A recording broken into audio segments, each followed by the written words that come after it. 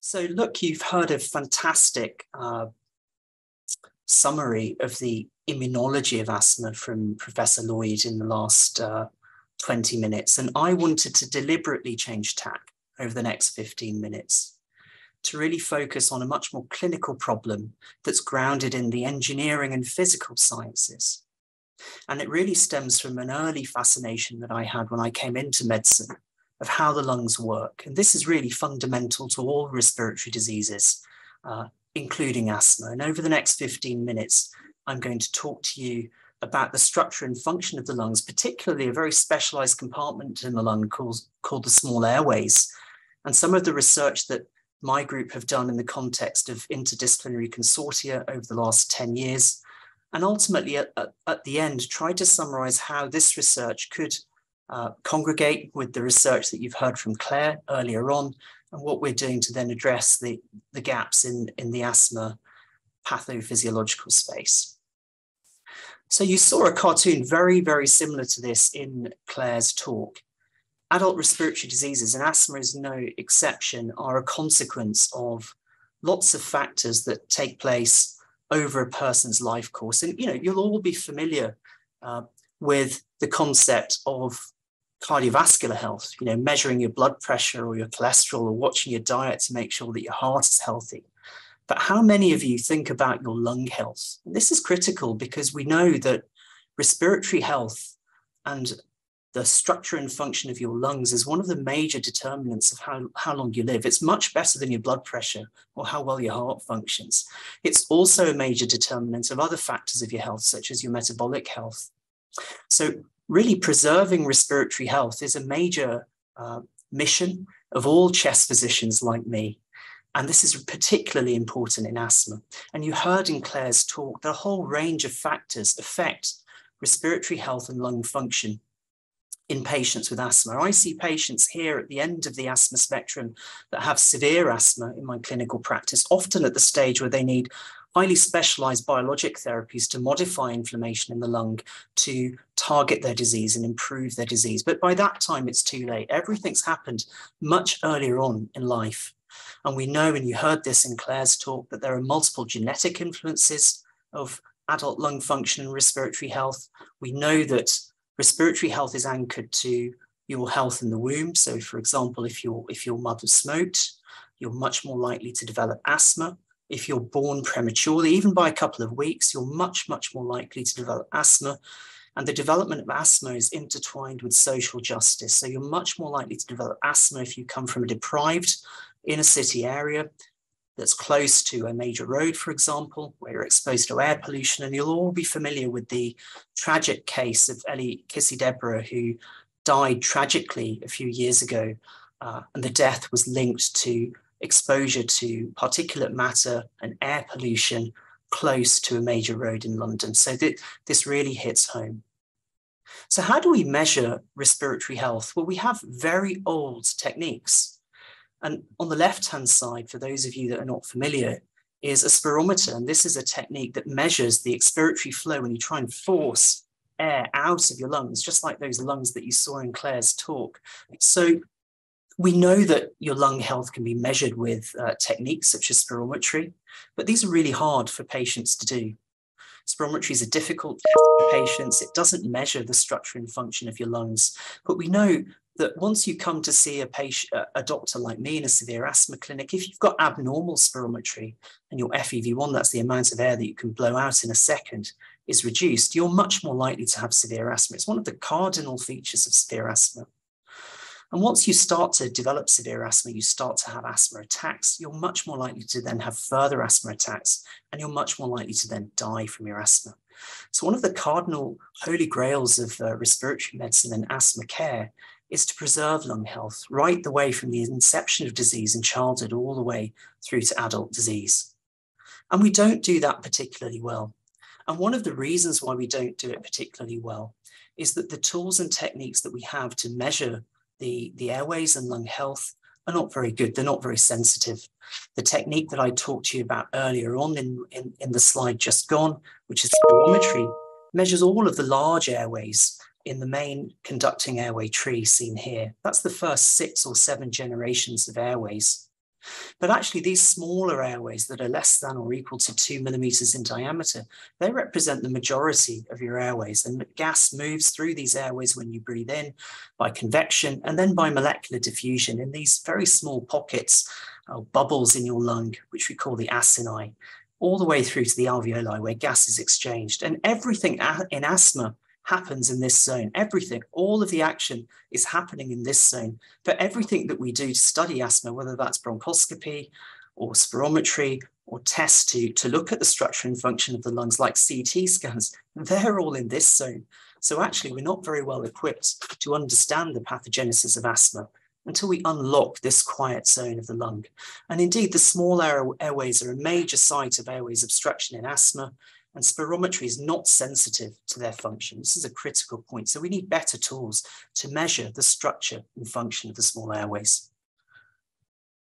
So are the small airways diseased in asthma? And yes, they are. You saw lots of beautiful examples of the immunopathology of asthma in Claire's previous slide. But when we take specialized samples just of the very small airways of the lung, which we can do with a specialist technique through bronchoscopy, which again you saw in Claire's slide, we see that the small airways are very markedly inflamed in asthma. And that's across the spectrum of asthma severity. We see it in mild asthma, so the cells that you heard about in Claire's talk, type 2 immune cells such as eosinophils and certain types of T cells and mast cells are avidly enriched in the small airways of the lung, both in mild asthma, but also in severe asthma. And this is relative to these larger airways that you saw on my earlier slide.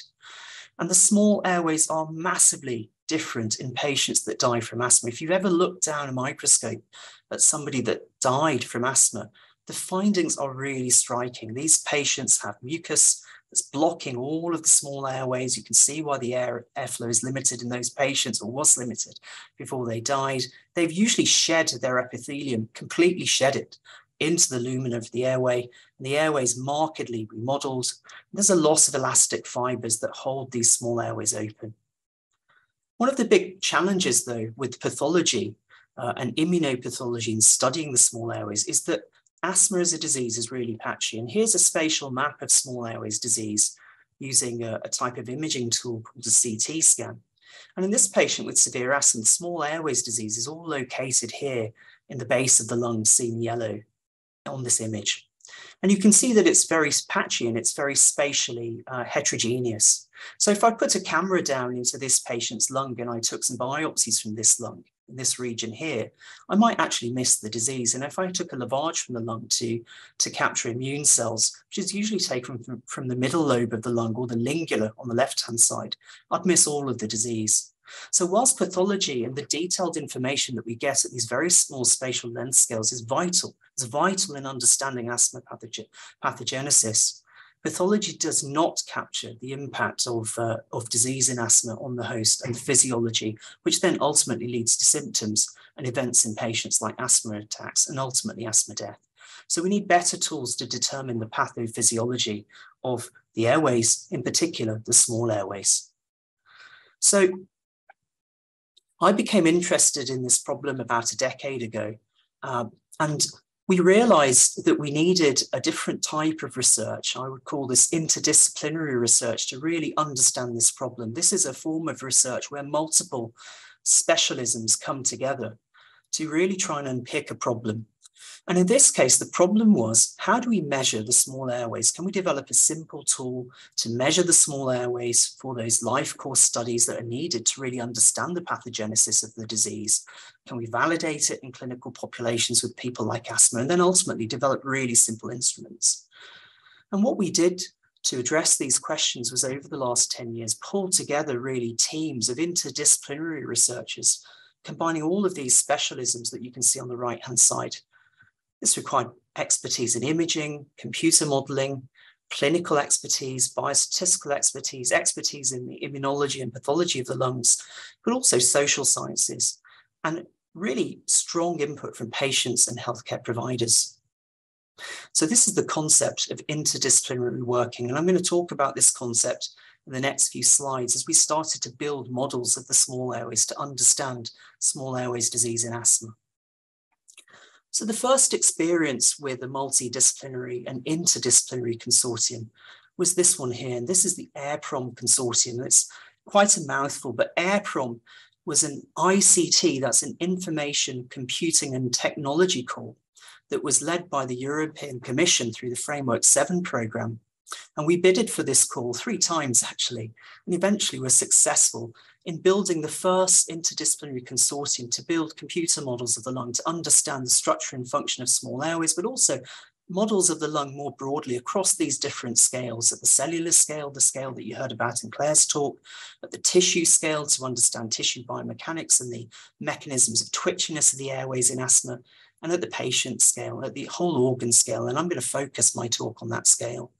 This was a truly interdisciplinary consortium bringing together more than 30 partners, patient foundations, industry, and a whole range of specialisms alluded to in the earlier slide. And one of the questions that we set ourselves in this consortium was to really understand the role of the small airways in asthma by developing and validating tools that could be used to measure them, and then ultimately to put those tools out to the community so that they could be then evaluated in life course studies of asthma, which I referred to on the first slide. And this was the right time to do this. The respiratory community was waking up to the idea that there were lots of tools to measure the disease in the small airways, but nobody really knew whether any of them actually measured anything in the small airways. And we thought that this was an important problem to solve in respiratory medicine because of the need for better tools to identify early disease, to understand the pathogenesis of asthma. And we set ourselves on this task in this consortium.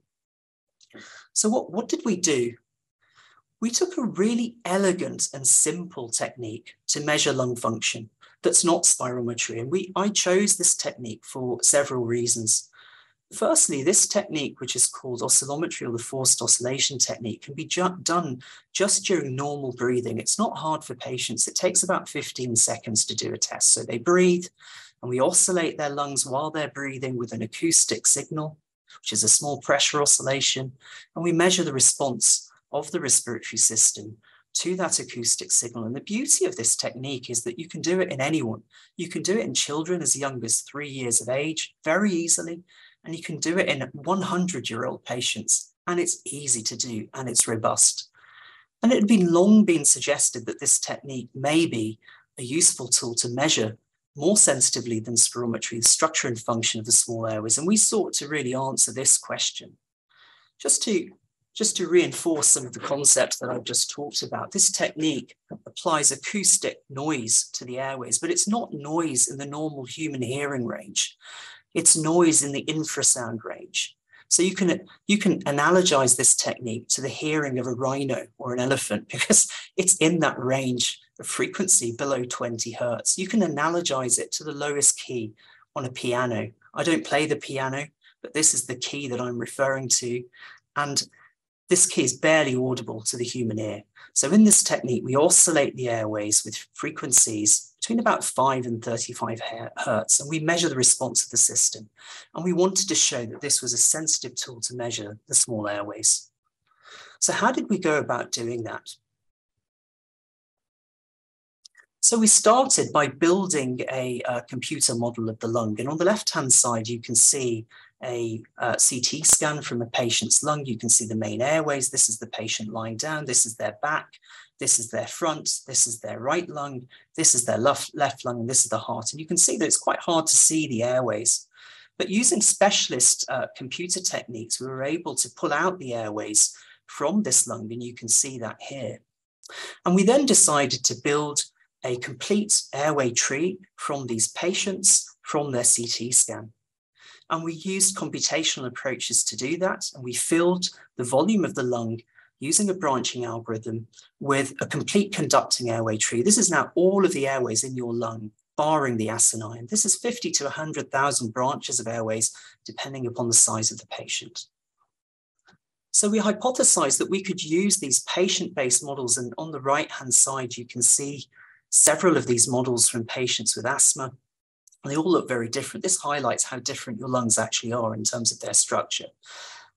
We hypothesized that we could use these models to actually act as templates to simulate the structure and function of the small airways and to validate important tests for respiratory medicine, such as the forced oscillation technique, which you heard about on the earlier slide, as a way of validating the function of the test. So the first study that we did, and I'm going to talk you through this slide from the left-hand side to the right-hand side, was that we built these models of the lung in patients with asthma, and then we built physics-based models to simulate the acoustic flow of these oscillating waveforms in the airways, simulating the forced oscillation technique to really understand whether this technique measured the small airways. And the beauty of this technique and these models is that you can constrict any one of these airways to any degree that you want at any depth and understand what happens if I constrict a certain generation of airway to a certain degree with a certain amount of heterogeneity. What's the impact on the forced oscillation technique? And here in this very elegant study, it's conducted by Brodie Foy, who was doing his PhD at that time, supervised by myself, we identified very nicely that in the small airways, which are the first 6 Strahler orders of airways in the lung, these airways are very, very sensitive. When you constrict these airways, we can identify an abnormality in this forced oscillation technique measurement that is indicative of small airways disease. And we do not see that when we constrict the larger airways. So using engineering and physical sciences research approaches, we built a model of the lung. We used that model to identify that this technique to measure oscillatory airflow in the lung and the resistance and impedance to that airflow was indeed both sensitive and specific to small airways disease in the lung. We went on to show that when we constrict these airways, we can predict important changes in asthma patient-related outcomes, suggesting that the small airways were important determinants of patient outcome. We then went on to conduct a multinational study looking at the clinical relevance of this test in respiratory medicine. This was in 1,000 patients across 29 centers and 9 countries.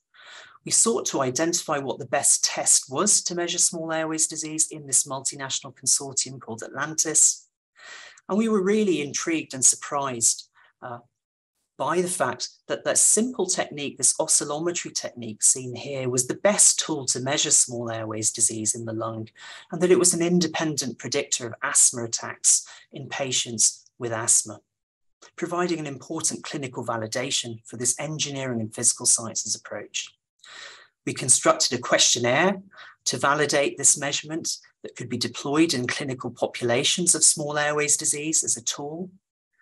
And so what did we achieve over this 10 years of research through 3 interdisciplinary consortia? We built a physics-based model of the lung. We used that model to determine that a simple test could be used to measure the structure and function of small airways, and we determined its clinical significance in asthma. And these tools are now available for life course studies. And we built a simple questionnaire using that to deploy in those studies. And where are we going next? We very much hope through this new consortium that I co-lead through the Engineering and Physical Sciences Council that we'll be able to integrate the information at these very small length scales that Claire presented on with this organ level physiology that I've talked about today to build better patient-based computational models of the lung to understand asthma pathophysiology and pathogenesis. Thank you.